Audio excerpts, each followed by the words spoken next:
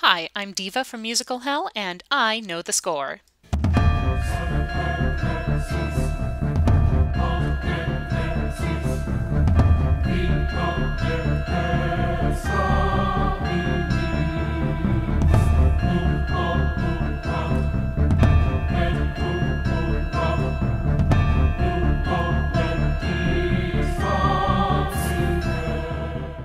The last Broadway season was an unusually good one for musicals, so I want to take some time to discuss another recent favorite.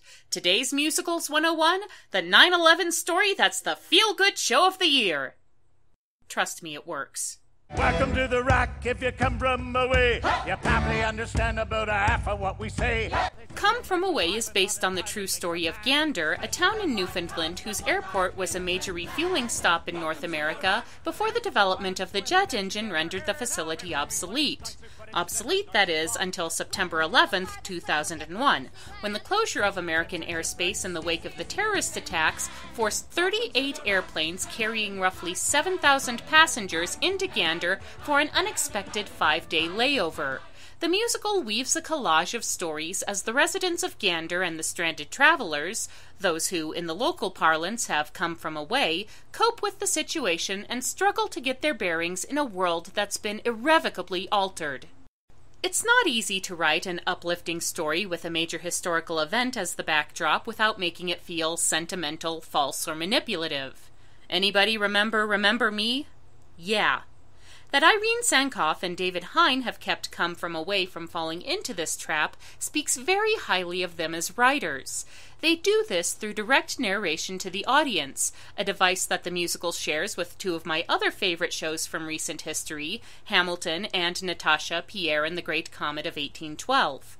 But while Hamilton uses narration to humanize figures from history, and Great Comet employs it to demonstrate the beauty of Tolstoy's prose, Come From Away creates an immediate and real connection with the audience by evoking the sense of flashbulb memory. Flashbulb memory is the tendency for our recollections to become extremely vivid during significant events in our lives, whether it's a personal event like a proposal or the death of a loved one, or a historic event like 9/11. The opening number, Welcome to the Rock, connects the audience with the residents of Gander by having them share their flashbulb memories with us. Everyone in town has a story about what they were doing the morning of September 11th, as does everyone in the audience above a certain age. I'm running my radar when Bonnie comes by. She pulls up and she's waving at me like mad. So I roll down my window and she says, Oz, turn on the radio. Slow it down, Bonnie. Oz, turn on your radio. You are here at the start of a moment on the edge of the world where the river meets the sea.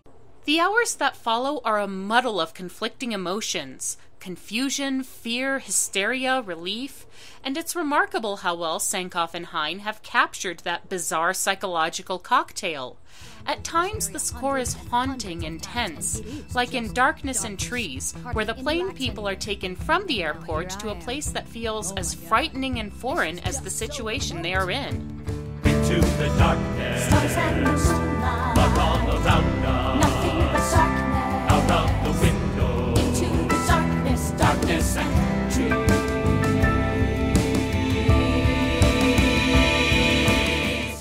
Other songs like Blankets and Bedding and On the Edge are frantic with anxiety and helplessness as the characters are driven to distraction by the round-the-clock news coverage of the disaster. Can I help? Is there something I need to do? Something to keep me from thinking of all of those scenes on the tube? I need something to do because I can't watch the news. No, I can't watch the news anymore. While Costume Party is strangely bright, almost surreal, emphasizing the disconnected feeling of being in a strange place in clothes that are not yours, trying to cope with a world you no longer recognize. It's like any of us could have died on Tuesday, and like we're dared to see things differently today. I'm feeling different, distant, strange. Who are these people here? Where am I? No one knows me here. Who am I if I don't feel like the me from yesterday? But there are moments of light and humor glimmering throughout the darkness. This is where the Newfoundland folk sound of Come From Away serves it best. With Irish-rooted motifs and instruments, songs like Screechin' are irresistibly lively and display a fierce sense of local pride. Hey, hey, come on inside. Nothing ventured, nothing tried. Only a couple of people cried. You be our Newfoundland.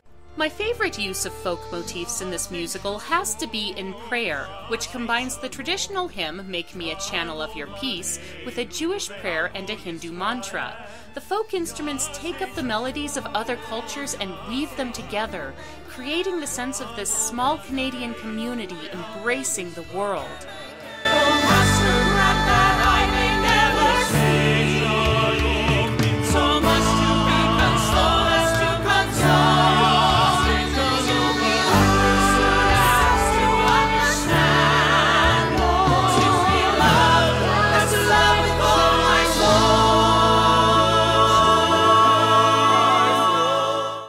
Because community is ultimately the theme of Come From Away. It's about reaching across differences to find our shared humanity, something that we sadly seem the most open to in times of great struggle.